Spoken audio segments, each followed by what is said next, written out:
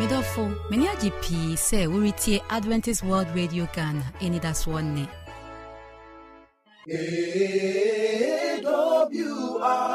Ghana.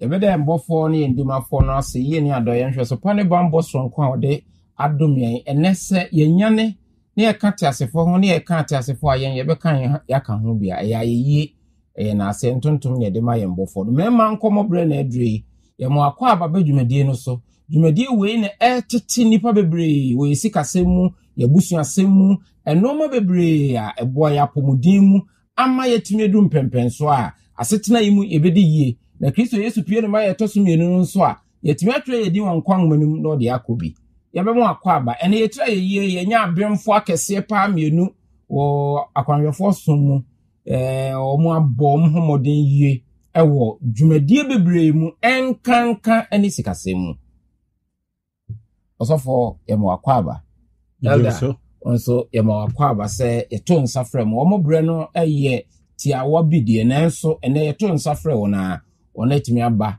ɔmbɛboa yɛn ama dwumadie no akɔso Yawo osofo oye obemfo Pastor Dr. Amos Opon Afriye, former VVOEB campus finance officer ene yenya no a obeboa yen madwumade akoso osofo esama akwa babio yenua Elder Victor Asante Jen ono nso sikasemu wa bene chartered accountant osan chartered tax practitioner ena afi nso osan chartered investment practitioner. Am I right? Yeah, right.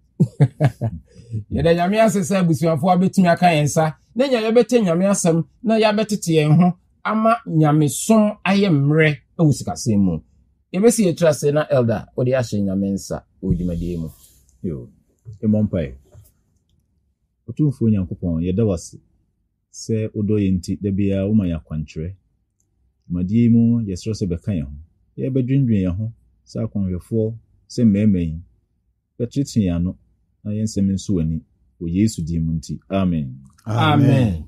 Yamo akwaba bedwumadi so. Yedi yemumo number no betudwa.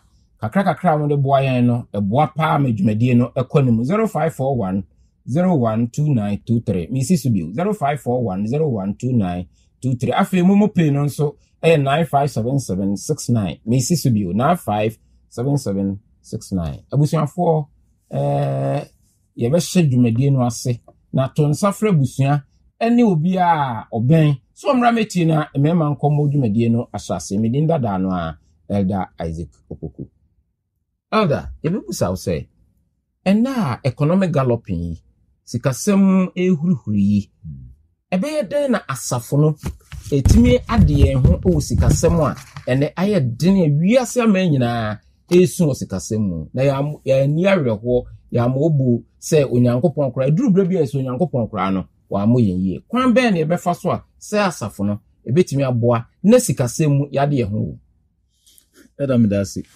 efa konya we na machia wotiefo nyina na mama mo nyina so akwaba abadwumade mu eda no kre ewiasi mu ayeden ohwe nansen kra de awubia esu na Ghana ayeden ye akonhwefo yensu yesu bi na asem na yeda wobusa no kwa be ne befa so a ebetimi aboa ma yade ho osikasem no meje migidi yese nyankopon aye yadom yakon hwefo mu ye wo heritage fund ana ye wo sikakura bia nketenkete a brofu mu no ka no credit union bebebe a migidi yese ye timi keka ye ho bomu ye sika nketenkete yenyenye adwuma mu ekeka ye ho bomu a ebema saa fotuo yi a yaba a ye friend heritage fund aye kese na ye kese de a migidi yese ankurankura ne asafo ni nyina no yebetumi ade ho ama ye nkunumbi fo manya okay nti ye mo bubu bio nye sure se yetumi ye na ye yie ye nyina ye de ho hyem asafo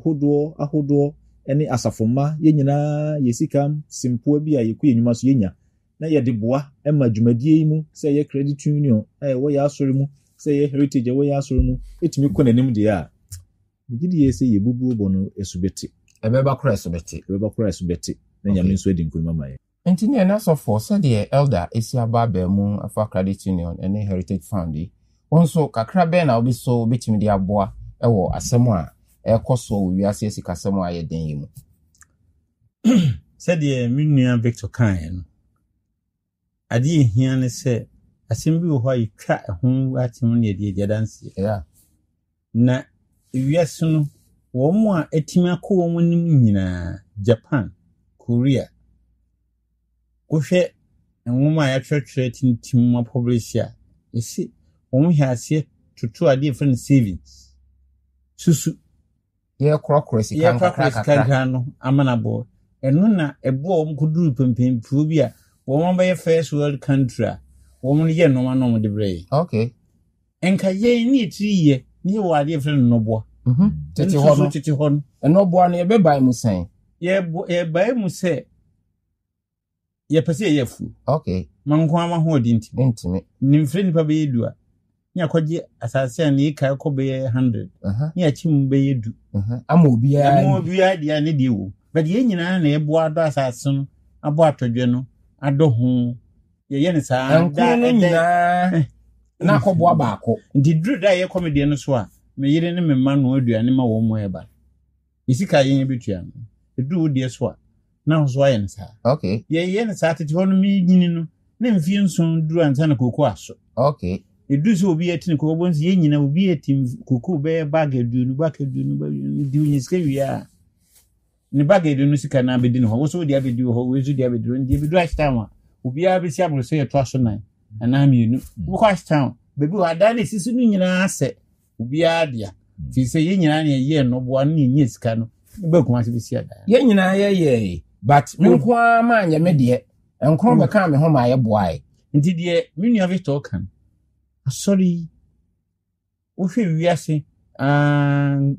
research e wo ho kire se uyi katolika mmendafo ne wa sode a yi wiase nyina sode a ekwan bia akwan no ashtown ne kwada so ne amakom ne even Accra Hansen Road kra no wo mo connection enu nti de wo kan kire se ye nyina ye but ye nyina ka bomu eboai ema obi a de etimi kwaje asase wo ashtown timi kwaje asase wo kwada so timi kwaje asase wo tema whatever na kire se saa no ma wo ya eye no eboayen ama researcher wiase akeka bo mfiri tetena hunu se wo ba akofo bia no wo ya adwuma emmoa je se yen nyina akeka mbu na timi aboa amana yi ene ye busa asem bi wo ha se asan church member me ya sore ba no ekwan be na me nso me sikasem no me nko ame de no entimi mmoa ema me nko manim kwaje asase enye project mfa me manko school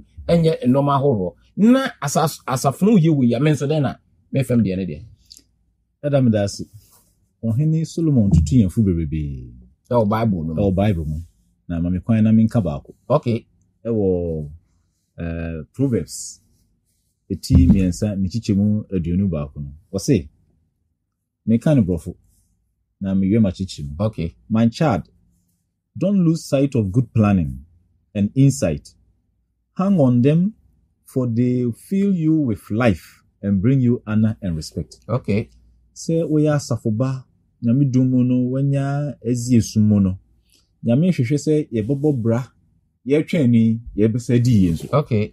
Menye hwe se nyame hihye nyina ne se be ye konhweni na di hia na babubua na afi no wakokoye ne mabia ense ne mfata Yesu banso a na eno so ansa anyeden anko no hwe se wapa ogidie no wasa pa ogidie na hia ne ahokyere ene ebubuobo ebetima manipa nso apa na ahokyere ne gidie eninti me ya asafo be die ne betima ye me plan ni bi ne se nsi sika na nyame dumu na me di kan aka no ye betimi di sika komia bebrebe wanhwe adaache na no kora nso akwa isintudua to amaye je na no bitwa mu yi bitwa mu ya ye mu bibi sika bebrebe akodi baabi no enti eni da so a yenya ne emwa asafo na boa se ye wo ye nkasa yi sika korabia yeso ya kese heritage wo ho wo konsoronsoron bi mu so a ebinu wo credit union kakra asafo ba bi mfani sika nko ho no de akoma mia bi adebekọ no adebechi na nkrado ere egwa na obesu akire osofo ne asori pani afi na ne ebebo mpa ya kese mi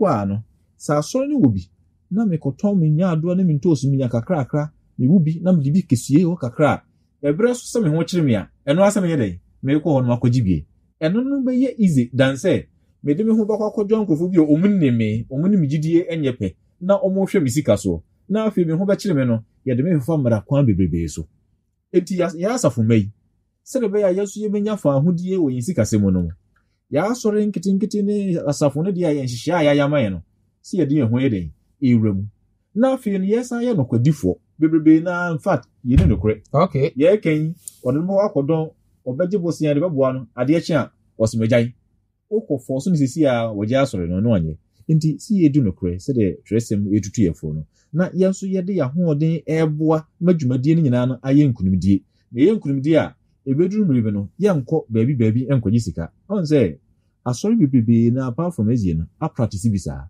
me na fufuo bi wo mo ada churches no ma obu mfom sika nkɔ baabi a ɛwasafo na mu okɔ Philippines a asɔfo na hunyuma bebrebe sika wuram se sika no bepie no na edi dwuma wasafo no bebrebe enye easy se sika bewuram na akɔ ana asafo ba bepie akɔ abɔnten non ezie ni hɔ akɔ di dwuma nti ɔtɔ mekɔ a ɛyɛ asafo na neto ɔkɔgye bosen a asafo ba ɔkɔtɔ atusudie bi a ɛyɛ asafo ba bibi ɔde sika yɛ bia no obenya asafo ba bia wɔyɛ nti sika no ɛwɔ hɔ a na ɛrane wɔ ha yɛyɛ Ghana fo yi yɛnso bituma yɛ bi yɛ credit union minimum churches bi mu yɛmfa yɛn ho ram wɔyɛ asafo ba fa ho ram heritage asafo na nkasa no fa ho ram asafo ba nso yɛ dɛ fa ho ram na opem wa ɔno nso atumi aboa ne yɛ ne saa de a fa ho die no nyame dum nti no yɛbenya yɛ fa ho die nya fa ho die kwa yɛnya fa ho die bra ya hyehyɛ yɛ ho yie ya plane ya hyehyɛ yɛ ho yie nti fa ho die no ɛnyɛ sɛ wɔ hɔ a choice ɛnyɛ chance nti na Mmerima Nkɔmmɔ bredura na ya to nsa afrew na wɔn nso ato nsa afra foforo na wɔn nyinaa bɛtena se na saa dwumadie yi aboa ɛboa akwanhwɛfoɔ no ɛboa wiase nipa nyinaa sɔfo mate sɛ yɛsɛ Jewfo na wɔn hyehyɛ papa bi a AD 70 wɔn bɔ ahweteɛ ɛwɔ wiase mu no wɔn kokɔ baabi ahorow no wɔn kokɔ yiyɛ saa no bo ya ne ho asɛm te sɛn ɛyɛ enikasɛm kanene na nkomu nyina kɔ Jerusalem ne kɔsom okay but ebu Jerusalem so AD 17 no hwetiye ndi rabbi asofo mbanyimfo no ka sɛ obi ensi synagogue na kyesa so no yɛ nketenkete mu no mkɔsere okay so ahwe wiase wɔn ne ekuo abusua wɔn sua dia informal jese wɔn kɔ classroom okay ofiri ne fia ne asofo no betete wɔn saa oduru mfie du miensa na wade no ho nti yɛ kyerɛ ne sika ne bibia ho ade okai Bible no Torah no de gu no trim na gifo no ma kan ne kyerɛ sɛ sɛnea yɛ ma ɔmo yɛ nkura no kwa ma ɔmo etutu asofo no nsɛm din akura no benyina obeduru bia mfie du nsia na ɔkyerɛ no yɛ ni onim sika ho no ma bia because asɛm bia obusan bia obetumi ya no fese ya kyerɛkyerɛ no na nam sɛ ntin ɔmo nam no baabi ɔmo beduru bia no a ahofo no enko school dan akra ne fie ni akyina no nim sika ho guntabu ni no maka ndi ye duru se yesi ye panipa nobo ayi a na ye pedi obetwera juni akra ne bi na twere akyerɛkyerɛ no da fi nti hoye ne saa ye ni be mfie na krono omtimu nye wo mu akasa pero mo besua kasa no na onim sika ho guntabu nti ade bi a ye bia no bo se juni ba ne frɛ na wo hwɛ anka me ndafo ye ne ben Jewfo no pa enso so adwena ta ho gan ha mahunu ni se oh ajap ayi wodi kase nkamo ni nya opanyi obedi ana Victor ha obe ye be ni be ho na sika na odi sisia saa adwembo ne na yedi kare hi etimuntim ade panka yen ye se Jewfo an ebetimi ayen ni ye dindindin be nyame ncha de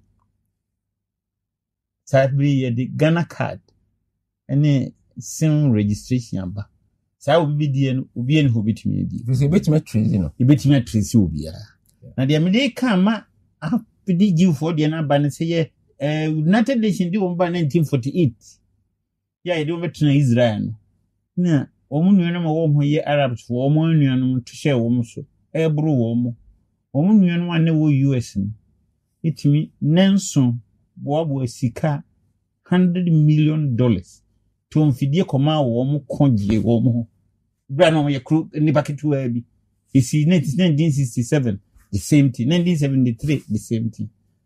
Sa no bona ye ni abra ye ka ho asem. Dimi hu se ntia yen akonfo yen timi nka se de me nua beto akan. Sika no so bi di kura fabra. Ketu abi aka wo ho a wonti vanye hwibian fako heritage ana fako credit union. Bo modern sa wo dis kan be fi se eye kase bebriba.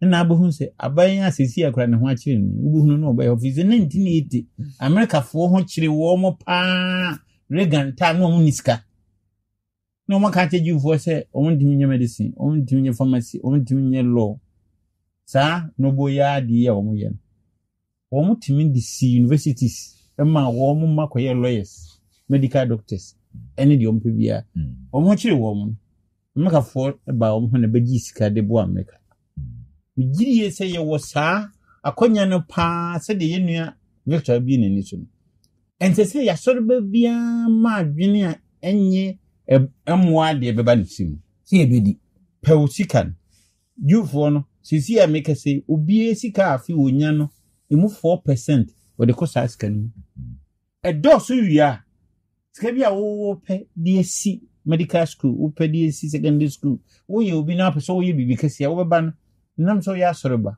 na ye nim baptismal certificate ni nim ba bia wote ni etim trisi wentin de hianse ubenye nipa bedi wanimu a wombetima bo maska no wahweso yi edebema mesre se de wo busai wodi nkomo ati se be se asafo bebi organ ha bia nkan hu se heritage fund ne dia so obo so ngwa na brofokate friends in good standing in two dina ese wo tibidi wo husem edi usika bia wonni ni sesi abe 1 year dey fokoto this oye former whatever finance officer whatever nyameba ohia yade a ehu no obroni bi se obenfo bi se echen cancer kokoram efri se so ohia wo a obre no esei na organs aye adwuma wo nipadua no nyina no entime mfanhyen yi fi se aduane bia wo bedie no se hiahia na wo dwene dane chemical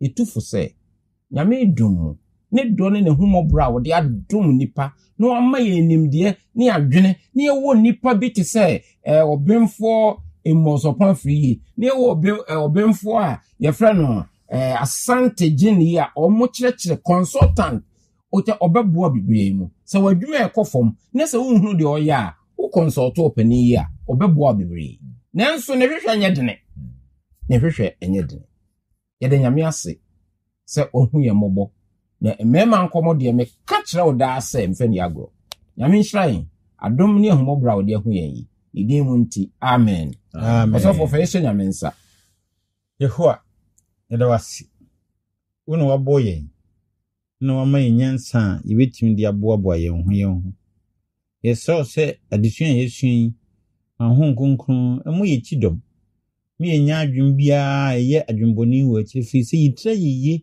ama ya ban de nhunu bi atoto kwa mu a sɛ yegi ahudi ne ye de sika to baabi a yɛmɛ yɛ ho mfie bɛyɛ miensa no ma besisi kwa mu yɛsɛ no sɛ kan ho ne nya gidi enne yasompanimfo yasofo ene won nim sika hwehwe nyina nkamum na yɛnhwɛ sɛ mfie num die na obɛya man sɛ wo ma ya yɛtimi atransie die na wo ba abafa yakodi da yɛnsa da wo ahini yɛde wase de wo me yɛtwin wo Yesu din mu nti amen amen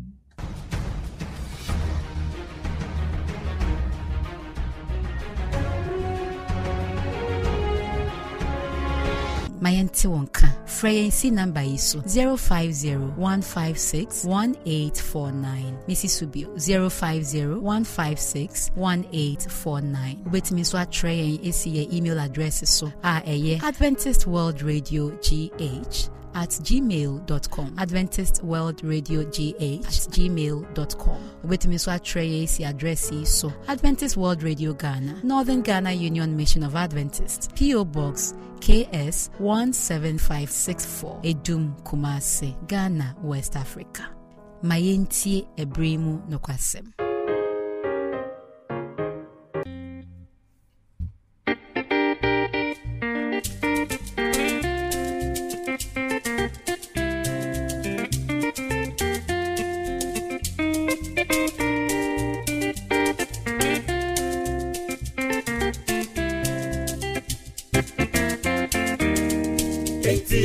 Yensu, yebe Fransa na Indiana.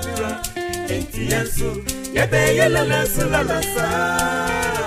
Ansana, yensa koya nuana. Enye miurakasa, madini na nyeni. Oh, Yensu, yebe Fransa na Indiana. Yensu, yebe yelala sulalasa. Ansana. Yes, I koya nuana, enemy urakasa, madidi menyedi. Nabekura, nani bonya furidi. Nawachi fuanso, every una mami say, Bobo shese, umama sansa nedi. Mi urakasa, madidi menyedi. Nabekura, nani bonya furidi. What you need for us, everyone a man say, oh, but she say, oh, mama, son, oh, Miraka, Sasa, my daddy, and lady, to me, and I won't see, me more for me, more for you, more. I say, me, me more for me, more for you, more that's what you need. So when you bring out you with you, and then in the fira, and then it's a driver to her. I can't want no so my and so I got you for me. Oh,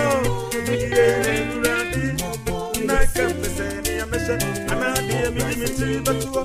But she's a dear, what you are, and walk and soon you're the soon you want to we are. Yes, it's a stay. I can't do you now. Shira Abraham, Mushira Sumo, Mani, and Sunny, the first baby. A Jana Tekuran, now, Bambi, yeah, not then, or pray woman, go say, when I will go for tea, say, Miss Anna, Maya, and we are just say, Maya, daddy, I need her to me, I won't see. Me more for me, more for you.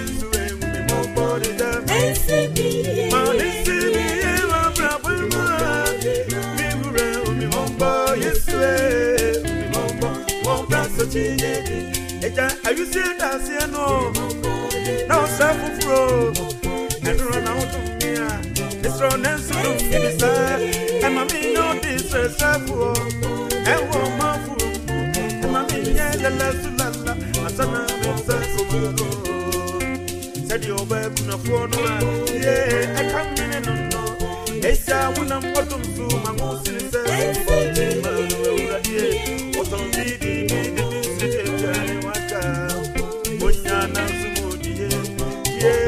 I can't me, yeah, everybody, Messi, Macafuti, you ran me to me, yeah, my friend begins so, in Adam, Miss Wood, and my friend, I read the woman so, in the Miss Wood, the sooner my hands, and I made done at the end, so do for me, and only a mina,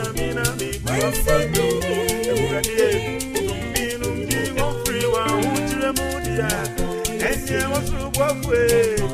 But would some of me that to me out? We mop on me, mop for you, and we mop on my semi.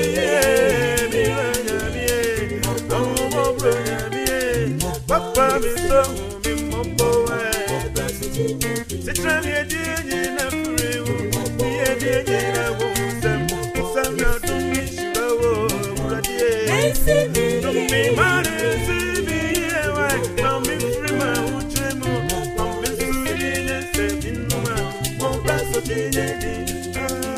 Enti yansu su ya besasa na yedi anamira.